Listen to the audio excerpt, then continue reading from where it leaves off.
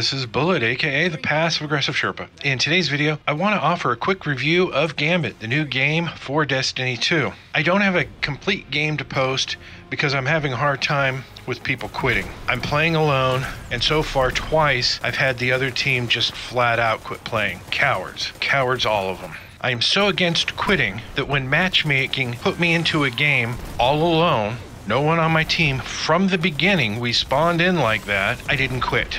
And neither did the other team. They won, but I don't quit. And I thought me staying there, me against the other team, was going to be a pain in the ass. And it wasn't. It was fun. My overall quick review is, to keep it simple, this game is awesome. I am having the best time playing it. So let me just try to break down how the game works. And please bear with me. I've only played it about 5 matches so far. I don't have any expert tips at this point. I can just kind of give you a quick overview of the game so you don't go into it blind today or Tuesday when it drops officially with the Forsaken expansion. When you first load into the game, the Drifter will flip a coin and let you know what ads will be on the field with you. If you're lucky, it's mainly Fallen, because they die quicker. When it's Cabal on the field, they're a little harder to take down. After the flip, you face off against the other team where you can taunt them with your emotes, or make some last-minute adjustments to your equipment. A few moments later, you spawn into the match, and the Drifter will announce where some of the first ads are going to spawn into the game. Now in this part, you're going to want to kill as many of the ads as you can find. These ads drop motes that you need to collect. The low-level ads drop a single mote, whereas more important ones drop multiple motes. These motes stay on you until you bank them or you die. Try not to hold on to them for too long, because if you die, you lose them. They don't drop for someone else to pick up, they're gone. At least that's how I noticed it. Now, before you can deposit these motes, and after you've killed enough ads, in the center of the map, some higher level ads will spawn in. You need to take them all out. They're not too difficult to kill, but once you do, the machine thing that you can bank the motes in will rise up and you can start banking your motes. 2 things happen when you bank them, or when you bank enough. First, the more you bank, the more enemies you can send over to the opposing team's side. It'll help keep them distracted. There are things that will be shooting at them and keeping them from doing things like killing the primeval and coming over to get you. Second, the more you bank, the quicker you can get your primeval to spawn in.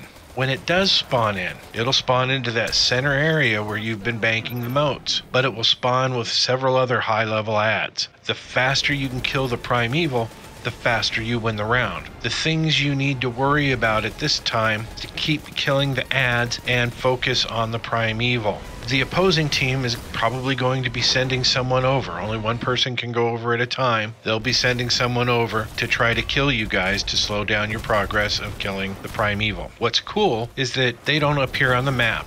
The Drifter will tell you when one of them spawns onto your side, and there's a timer that appears on your screen letting you know how long the enemy from the other team has left on your side. Also, keep an eye out because that opposing member will be like a bright red color. It makes it easy to snipe them or pick them off at a distance. Say it's cool because the same applies to your team when you send someone over. Note, it's not so much a team decision. The Drifter will announce when the gateway is open to send someone over to the other side, and if you happen to be close and have ammo and a super or whatever you think you'll need, you can jump through it and start taking out members of the opposing team. I first did this with a sniper. I took out 2 of them before running out of time. The second time, I didn't get anybody, and one of them was able to kill me. The third time, I went in with the colony, and it seemed to be pretty effective. So, in a nutshell, the way this game goes: kill ads and collect the motes they drop. Then kill the ads that spawn into the center of the map in order to make that thing rise that you can use to bank your motes into. Then keep killing ads and depositing motes until you get enough to summon the primeval. Then try to kill him